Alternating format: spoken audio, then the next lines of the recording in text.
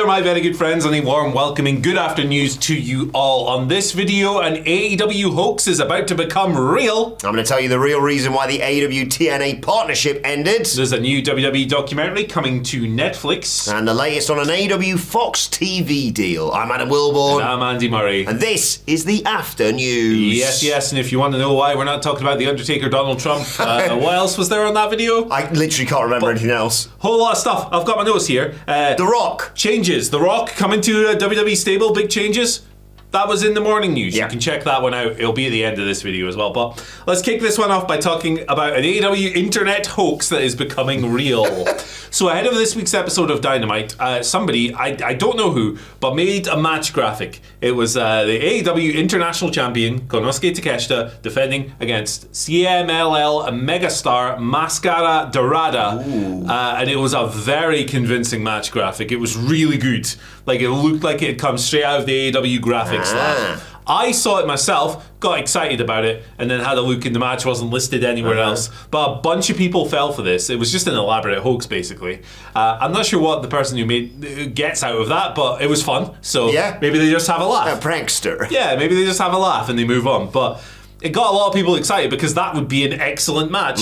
But at the time, I think Dynamite already had 5 matches announced, and that's their usual number. Anyway, now, apparently, it might actually happen.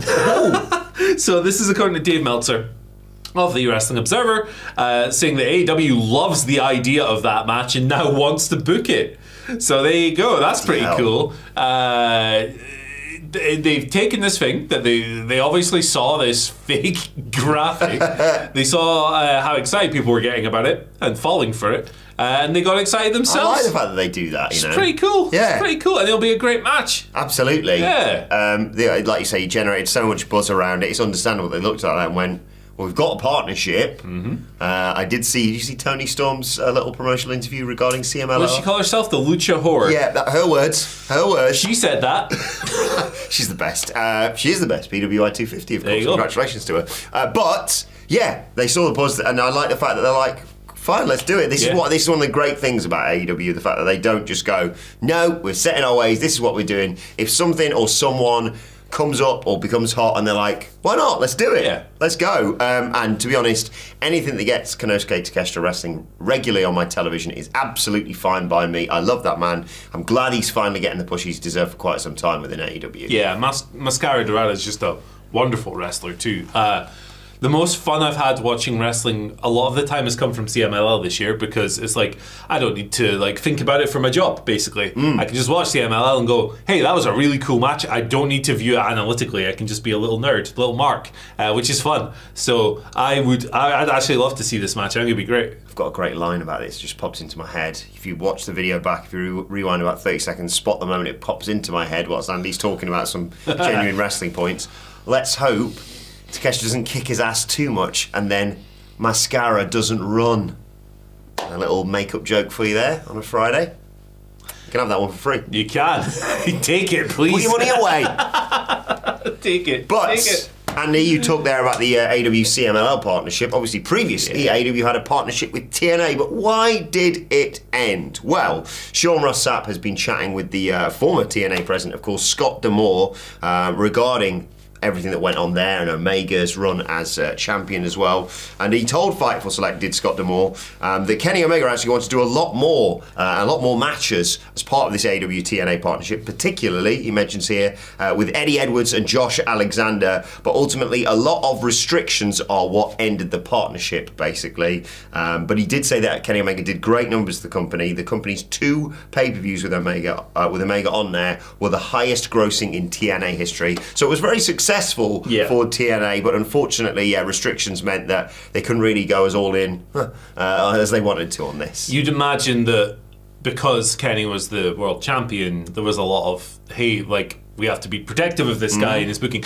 Also, Kenny was physically destroyed at this point in his thrashed, career. wasn't he? So you'd imagine there's a bit of that. Yeah, I mean, the fact that he's still but I still want to work Eddie Edwards and Josh Alexander because they're great. Yeah, I mean, the clue was right there when Tony Khan and Tony Schiavone were doing those adverts on TNA where they were ripping the piss out of TNA. Yeah. You kind of, I mean, that was quite telling, I think.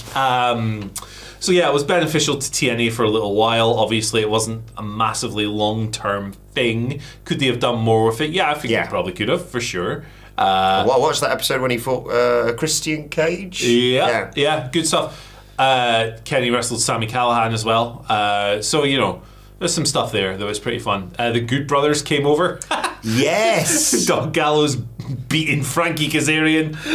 Gallows was a really funny one when they were being terrorised when they're in the limo. Yeah. I seem to remember that was a class segment. Sid really likes that. He's a funny guy, man. He's really funny. But...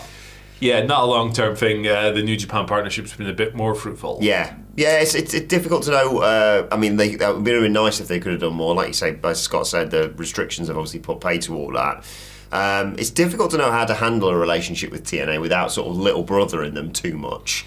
You know, we've talked a lot about the WWE one recently, and them just sort of going, yeah, you can have some NXT talent and maybe like a Natalia popping up on one of your shows, but we'll take Jordan Grace, we'll take Joe Hendry, we'll take MSK, we'll take, maybe.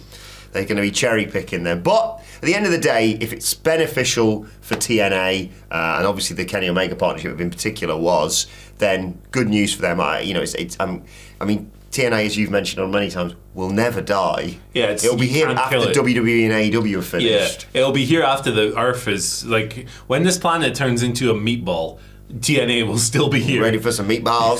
You got meatballs. What was the combo here? It was Sean Ross Sapp speaking to Scott D'Amore. Indeed. If you say that too quickly, you almost end up with Scott Stapp, who's the frontman of Creed. Speaking of The Office, so there you go. Oh, that is we need to rip another one of those in The Office today. Yes, sir. Yes, please. But I like the fact that we've got TNA there as this third promotion within United States, obviously, because otherwise, yeah, people like Joe Hendry, it was a great platform for him, obviously, recently, and as a place for someone like Mustafa Ali or the Hardy Boys, apparently, to go and do some other stuff outside of the two big promotions. I think it's great.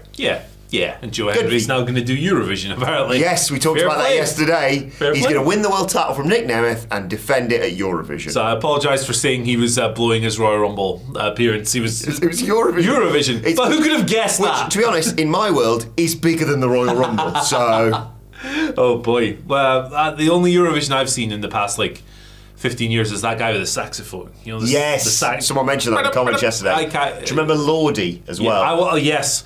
I went to see them in Glasgow about 4 months after Eurovision because I was like, this rocks. And it did. Me, Phil, and James Dowse, shout out to the legend, went to see Daddy Freyr. Who was the Icelandic entry, I believe, who did a couple of years. It was amazing what he did. Eurovision, everyone knows I'm a big pop music fan, so tune into that.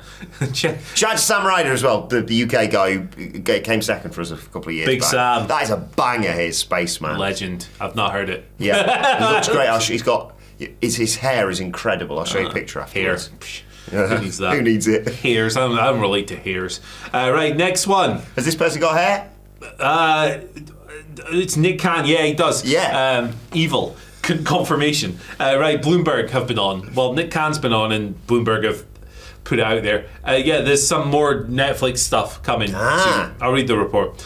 WWE Entertainment Inc. Wait, that's not right. Part of TKO Group Holdings is set to debut a behind-the-scenes documentary series on Netflix. This was confirmed by Nick Khan on Thursday. The new series is part of WWE's expanding partnership with Netflix. And obviously it comes after the two companies entered a potential 5-year, maybe 10-year partnership. Yeah. Where Raw is going there, and over here in the UK, everything's going there, baby. It's going to be a big payday for, not me, because I'll be paying less money. What am I on about? I'm going to get my parents to watch it now, because they've got Netflix. Why the heck not? They'll look where your son goes, Daddy, you're proud now. You watch 10 minutes and go, get this in the bin. Obviously, we've just had the Vince documentary, which I think was made for more casual audiences. Yes. The people I know who watched it, who are not massive wrestling fans, but were wrestling fans 20 years ago, loved it. People like us who are in the weeds every day didn't necessarily learn anything. But if you want to know the stuff that they missed out or failed to cover in more detail, me and Hamlet did a really fun, long piece about that, which is available on the channel right now. It is a long boy. Yeah. But yeah, there you go. A go. lot of details. It's me sitting here saying, Hamlet, tell me more about the Montreal Screwjob. He's all Hamlet's work, so I'll give him all the credit in the world. He loves the Montreal Screwjob. He does. Me. Shut up, Michael. Big Shawn Michaels guy. Hates Brett. Hates Brett, hates Jeff Jarrett, hates Diesel. That's Michael Hamlet. Absolutely loves. Who's someone he hates? A dog. Yeah, Newcastle United Football Club. There you go. But I tell you what, right? I'm a big documentary guy. I'd say arguably that's, aside from saying I'm going to finish watching Breaking Bad, it's one of the main things that I watch on Netflix is the doc. I love their documentaries, mainly the really horrific crime ones, if I'm brutally honest. But I also love me some behind the scenes footage. Yeah. Like anytime you see that, whether it be on Twitter or like just happen to be used in these documentaries or whatever it may be, I'm fascinated by it. I love seeing just walking down those hallways and those little conversations happening and stuff like that. So I'm intrigued by this. I'm definitely going to be watching it. Yeah, probably be a bit more palatable to people like us who are in the weeds of wrestling every single day. They know the horde that is coming to Netflix in January, basically. They do. The orcs are arriving. Yeah. Looks like meat's back on the menu, boys. Okay. I'm so excited to get it all on Netflix, though, here. Yeah, I hope the archive's on there. Yes, that's the big thing, isn't it? I don't know if anything's come out about that yet, but yeah, it'd be nice. Yeah, maybe don't delete your WWE Network subscription just yet if you're in the UK, if you want to go back and watch Balls of Fire or something. I don't know.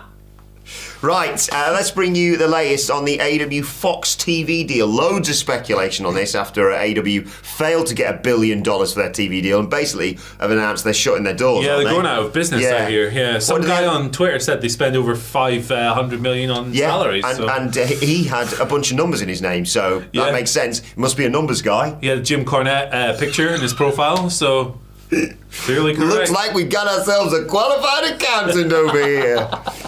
Look, they did, what was it, 170, 185 million? I've seen numbers. Yeah, 175. Yeah, okay. Average. For they're obviously their new TV deal, WBD. But there's still speculation as to what's happening with AEW and Fox. And particularly AEW Shockwave. But Sean Ross Sapp has provided a little bit of an update on this, basically saying, I've not heard of anything imminent on that front. No deal is finalised. So you would assume that either it's not happening or conversations are still ongoing. But yeah, don't expect any announcements coming soon. If you think about the amount of times me and Andy sat here said, AEW TV deal coming soon, and so did Tony Khan. And then how long it took for that to drop, I would imagine that we aren't going to hear anything about AEW and a Fox TV deal for Shockwave until at least 2025. I'd imagine that a lot of old head podcasters out there are probably licking their lips at this story because they made a lot of money off of pretending that the previous TV deal didn't exist before. So hey, here's another one. You can say it's not real, it's fake, all of this. So yeah, it's a see what happens situation, isn't it? They've already registered the trademark for Shockwave, so they obviously think that there's a chance that it happens.